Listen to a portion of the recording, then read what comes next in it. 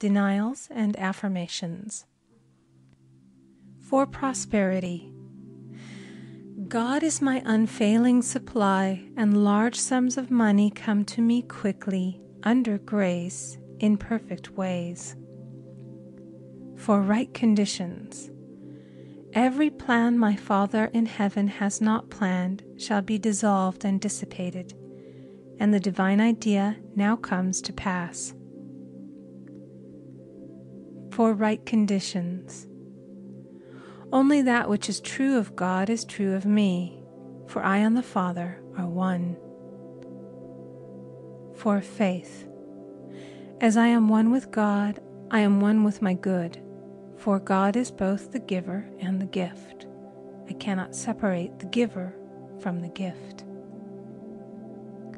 For right conditions. Divine love now dissolves and dissipates every wrong condition in my mind, body, and affairs. Divine love is the most powerful chemical in the universe and dissolves everything which is not of itself. For health. Divine love fills my consciousness with health, and every cell in my body is filled with light. For the eyesight. My eyes are God's eyes. I see with the eyes of spirit. I see clearly the open way. There are no obstacles on my pathway. I see clearly the perfect plan. For guidance. I am divinely sensitive to my intuitive leads, and give instant obedience to thy will. For the hearing. My ears are God's ears. I hear with the ears of spirit. I am non-resistant and am willing to be led. I hear glad tidings of great joy. For right work.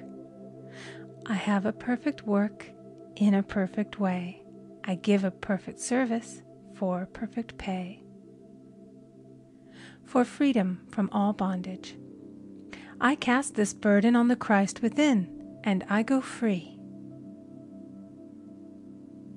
End of Chapter 11. Recording by Amy Conger.